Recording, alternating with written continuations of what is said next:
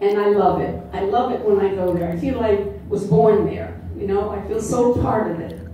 Now, I had the good fortune, the last trip I took, to meet the Pope. Wow. It was quite, like a surprise, because it wasn't planned. And I'm up on a pedestal on the altar, like in Naples. And this was his formal yearly speech that he had to give to the people, which I didn't realize. I thought he was just happening to be through the Naples area. But he had a planned mass and everything. But first, we're sitting there, and I had my daughter, Maria, who's married to Kenneth Cole, who is Jewish. I think a lot of you know that.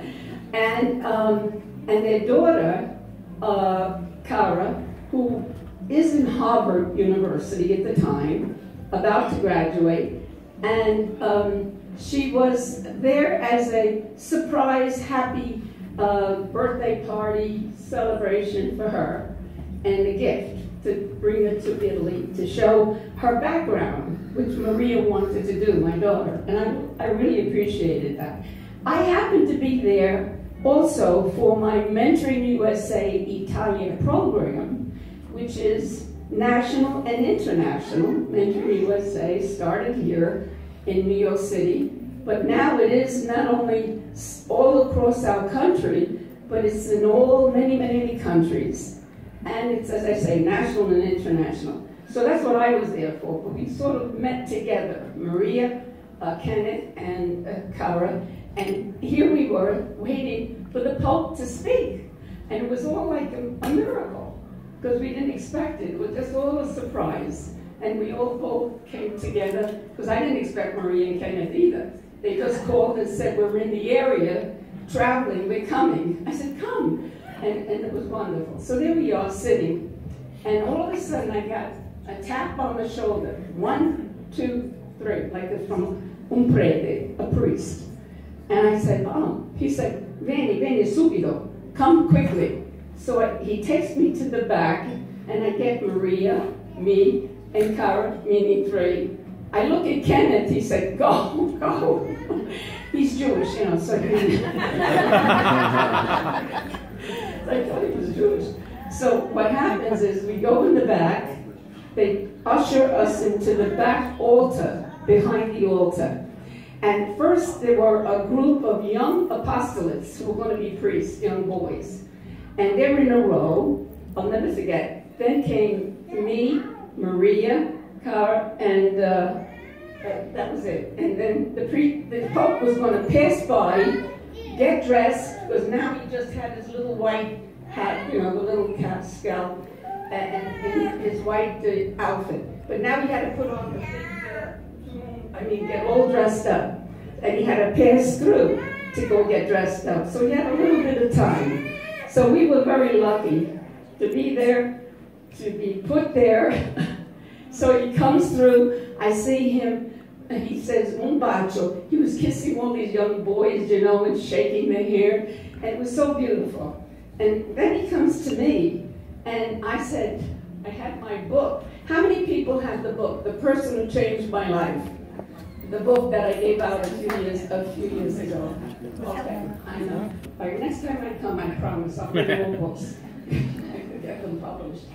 But la persona que me ha cambiado la vida is the person in your life who changed your life, the mentor, un mentore. Now, I have it under my arm because I was going to give it to him.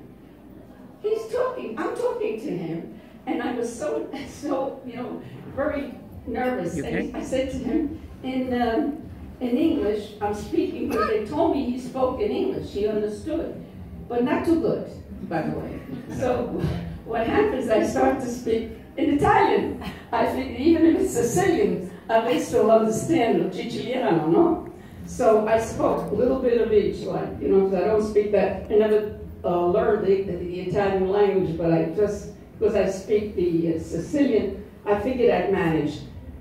So I'm talking to him, che piacere, un onore, and I'm going on and on, And he's looking at me, and he's smiling, and then he says, he takes my book from my arm.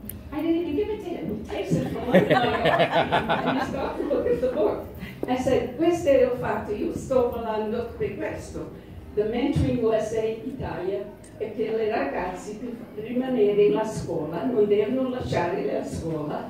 And he said, sì, questo è giusto, questo è giusto. Well, he was happy that I was going to stay for his sermon. And I have to tell all of you that when he speaks, you must listen. He is so wonderful. He speaks from his mind, his heart, and I can tell you it's something you never forget. He said to the whole audience that were like 5,000 people, all you could see were people in that square in Naples. The cathedral is magnificent. They're right. It's about the best in the world, that cathedral in Naples.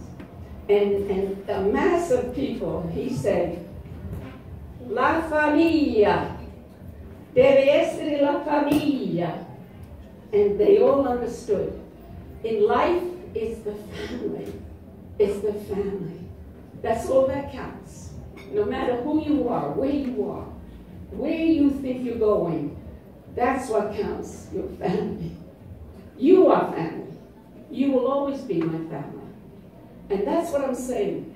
I came here today to tell you that nothing is more important than telling your children and your grandchildren, always remember you're not alone. We're family. You have somebody you could call, somebody you can talk to. You don't need a psychiatrist. Don't go off the deep end in any way. Don't think you're alone. Because in the Italian way, we understand la famiglia. Thank you.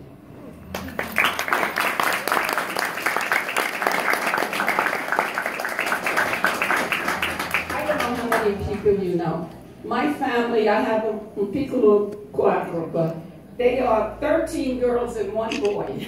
14 grandchildren. Piccolo Mario. He's the only boy. And I have also the una Catalina. I didn't even bring any. You have a few. She has a few, Janet. Janet Medina is wonderful. Anche italiana. Non guarda italiana, ma di Italia. And she speaks, she worked in Italy with Governor Matilda Cuomo with the Economic Development Corporation for many years. She knows many very famous Italians. And now she has introduced me to plenty of them. They're helping my program. Now it's mentoring, the New York State mentoring program that my son, the governor, put into place, the New York State mentoring program at Kitchivole.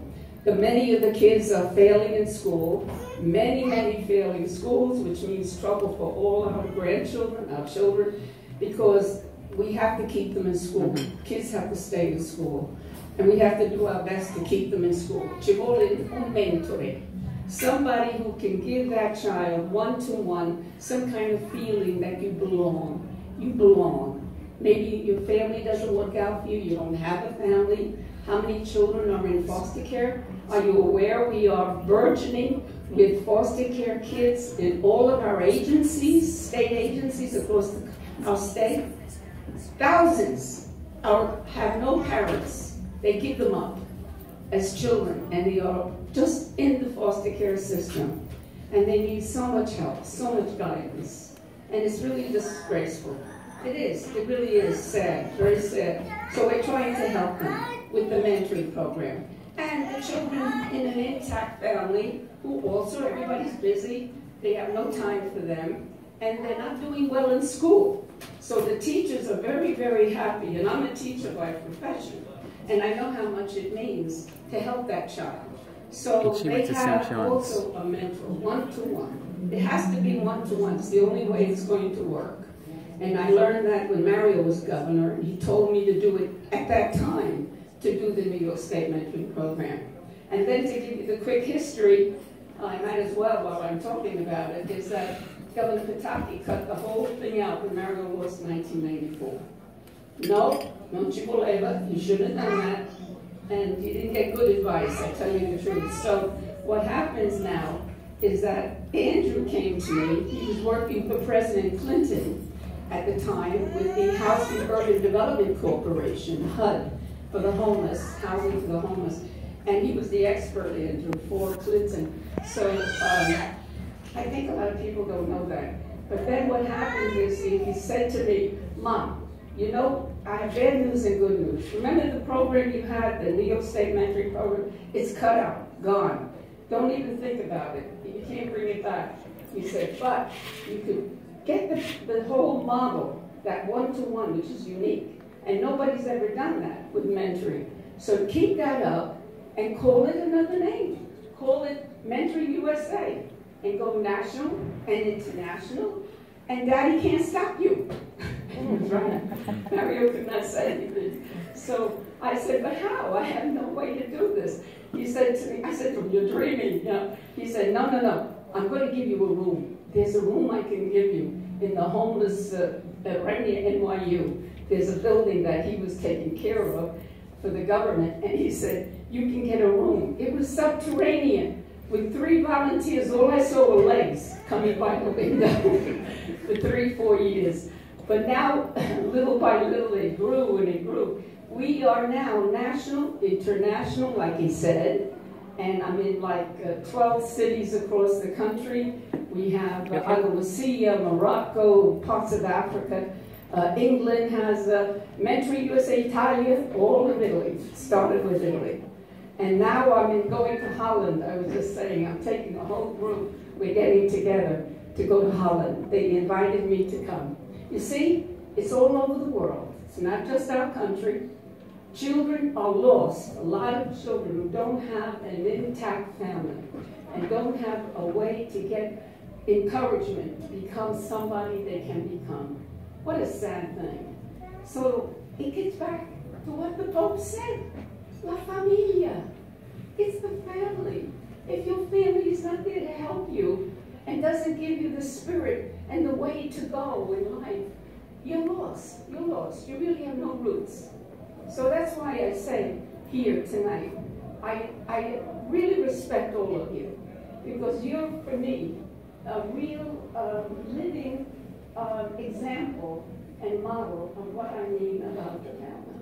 And I adore you for it. I really honor you. Thank you.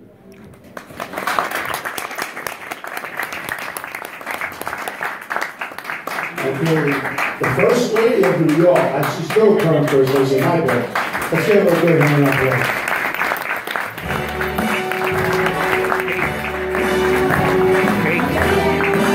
All right, listen, guys, want to take a picture of the pig right now before it's set up.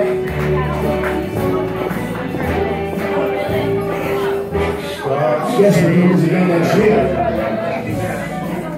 All right, we'll leave it there.